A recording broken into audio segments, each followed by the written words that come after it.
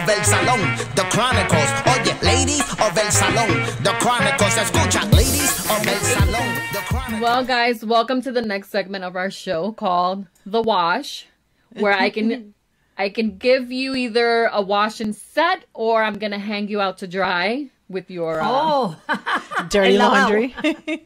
El lavado, with your little dirty laundry. So con el rinse y el condition. So, have you guys heard the latest with Cuomo? Yes. And how he is being accused. You know, and I'm a huge, I love the Cuomos. I love Chris. I love Chris. Well, you love Chris. I was going to say, you love Chris. I love That's Chris. my man. That's my man. We can share Chris. him.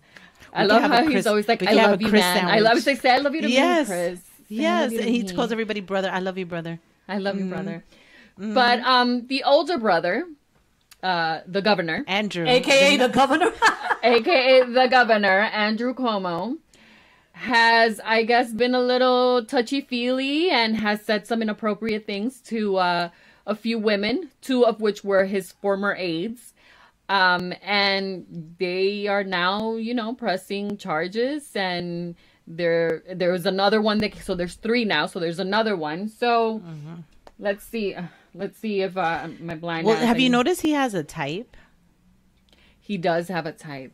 They're all white and young.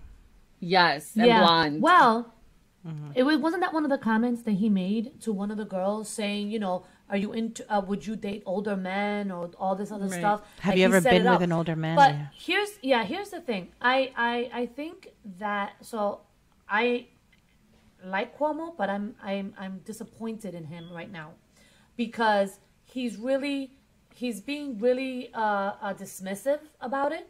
He's being sort of very matter of fact, like whatever, except, you know, and then he was very critical of Trump. And then he's also saying he's brushing it off as I was just being a flirt. Right. And it's just not acceptable.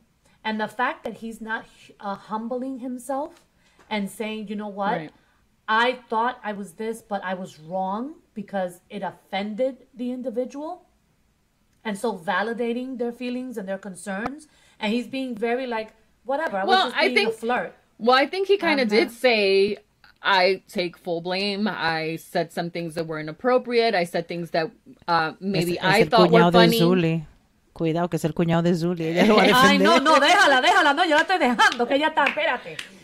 But, no. Listen, my personal opinion is, if you are someone of a high position, if you're an executive, if people hold you to a higher regard, you should have better behavior. You should not be flirting or saying inappropriate things, because some women can deal with it. Listen, I work in construction. I hear inappropriate shit every fucking day. But I know when someone is crossing the line, and I know when someone is just being stupid and saying something inappropriate, and I could just brush it off. I know how to set my barriers. I know that if someone is approaching me and they're saying something, I can joke around with a man. I can be in a group of men and they can say inappropriate things, and I can handle myself. And I know that if it's too much for me, or if they cross the line, I remove myself from that.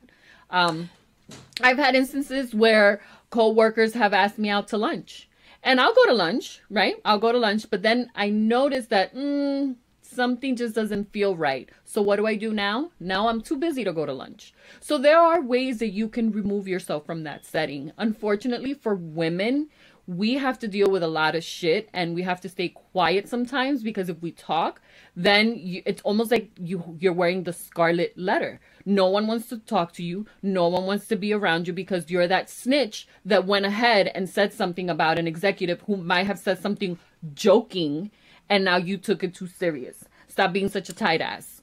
And that is a problem in the workforce. That needs to change. I don't know that that's something that's going to change right away. Unfortunately, a lot of companies are very male dominated. So I think it's wrong. I'm not making excuses for anyone. I'm just saying, sometimes you have to learn how to... Not your brother-in-law. Not today. Not your brother-in-law. No. I think he was wrong. So... I'm going to, I don't know that disagree, but be a devil's advocate. And I think this is a very appropriate topic given the fact that it's Women's History Month. Right. So I think that a lot of women in this day and age would vehemently disagree with your comment because... What am I saying? But what am I saying? So let me get there. Oh my God. No, because you're saying you disagree with me, but what am I saying? I'm not saying... So I haven't gotten there yet. So what I'm saying is that a lot of women, especially in this day and age, would say, no, we don't have to bow down. We don't have to, we don't have to not say what we want to say. We need to speak out against all these, things or whatever. And we should not accept. But wait, no, because I think you misunderstood what I was saying, but go ahead, finish. Okay. So what I'm saying is, handling yourself is fine and being able to interact in those conversations and all of that. But I think that in the era that we are currently living, accepting even the most minimal inappropriate comment and saying, you know what, I'm going to remove myself. And again, I'm going to the extreme, right? Because I have been in a career prior to the current one that I'm in that is male dominated.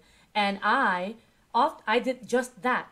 If I felt uncomfortable with a conversation, I took myself out of it. Right? And I was like, you know what, whatever. I have never reported anybody. If I had to punch somebody in the face or do whatever, I've handled that, which is exactly what you're saying. But I think that the current environment that we're in, women are saying no. So hence the, Harvey Weinstein and all that other stuff. Women are saying no. Absolutely. You shouldn't have to remove yourself. But that's a very difficult thing to do because you're right. You become ostracized and you become vilified. And if you're not the wealthy people who are filing these reports and you end up losing your job, you're in a very difficult situation, and that's the problem. And so I believe that the onus, especially Harvey Weinstein right? Because that's the most current thing, is that men really need to check themselves. And that it's not okay to put women, because none of us would stand for any of that bullshit. I think we've all been in that place, and we'll be the first one to stand right in your face and tell you what to do with yourself. Right? Listen. However, there are women who are afraid, who are victims of trauma, who aren't able to manage that and handle that. And I think it's unfortunate that despite everything that's happened, men still don't get it. And they don't understand that it's not okay for you to say all these things, or make all these unwarranted and all these unwanted comments to make a woman feel. Anyway, so let me ask first a question. When did these things happen with Cuomo? I didn't know. I haven't followed the news right now. So was it a long time ago or was it just now? No, 2018. 2018 was when they pretty much... Is he single? He's single. He's a single man. Single. He's a single man. He was the well in 2018. Wasn't he dating the baker, the cook? I think so. I want to say yes. That she had double mastectomy. That he took her away and all that. Yes. Oh, I haven't followed the governor that closely. Well, I follow his brother though. Yeah, I bet you do. He was dating a chef. Yes, and she had a double mastectomy. He took her away. Okay, so he's okay. So here's what I see is I kind of see a single guy shooting his shot a little bit. However, when it's the situation where the female is his aide, because on both occasions, well, 3 of them. Today there's a third one, but 2 of them were his aides, and the other one was he just met her. He met her at a wedding reception. So I don't know, because that third one, how is a man supposed to let you know that he's interested without letting you know he's interested? Like, I don't understand. Because in the work environment, the 2 first ones, I understand. I've been in that situation before, and I've been sometimes too afraid to say something. So I've sat there and pretended not to listen, or just, laughed it off and walked away because, I'm afraid of being in a situation where I feel attacked or whatever. It's happened to me before, and it's a very difficult situation to be in. So I think we've all. I don't know that if you polled 20 women, I doubt that not all 20 would say I've been in that situation. Right. Yeah. Well, and the thing is that I think in this day and age, it's true what Liz is saying, that men should know. Just you should know. Like, just don't fucking say shit. Just don't say it. Don't say it. Don't do it, because it's just in a moment like that. I think that like, I don't know how smooth he is or whatever, but you may just say the wrong thing, and then it comes back to bite you. Exactly. So don't say anything, especially if it's someone that works under you. Like that, I understand. I understand the psychology of it and the feeling of like not being able to reject your boss and all of that stuff. So I understand that. He's held to a higher scrutiny. Unfortunately, he's the governor.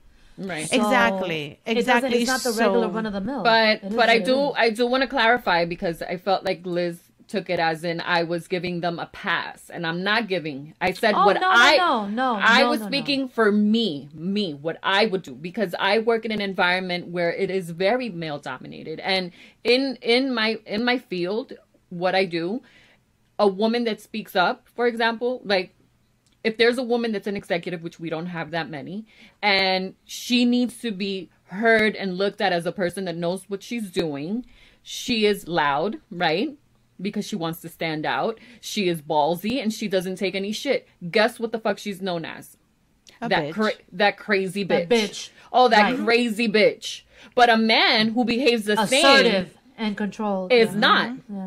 Yeah. So unfortunately, it's a double standard. So what I'm saying is, me personally, I know how to handle myself. Trust and believe you me that if a man ever crosses that line with me, I'm checking you right the fuck there. And if you don't like it, then don't come at me that way. Don't come at me, because I'm gonna hit you with that same energy. Right. And that's it. So don't even come. I wasn't trying to imply that you were saying it was okay. I'm saying that in this day and age, I think that there's a bigger a fight and for equality and boundaries and not accepting, not doing that, because there are a lot of women who cannot. So these women, this happened to them in 2018, and here we are in 2021, which is always the thing. They're always going to say, well, why did you not say anything before? Why are you saying it now? Whatever. And like Mari said, the third one, where you were at a party, it was a mutual thing. But what did he say? Did he say, hi, how are you? Do you want to go out? Or did he say, oh, you have a fat ass? Right? Like, there's a difference. Well, I don't know that it was a mutual thing. I just think he was trying to shoot his shot, Here's what I find interesting. Here's what I find interesting, though. Why is it that allegations always for people of that nature always happen and come out when the person is either running for re-election of something, or when there's an election happening, or when there's... And I feel like what happened... It's strategic. What happened back in 2018 when it happened? Why? I mean, and listen, I don't know what they went through. I don't know. Maybe they found their voice now. I'm not, putting blame on the woman. You do it whenever you feel ready to do it.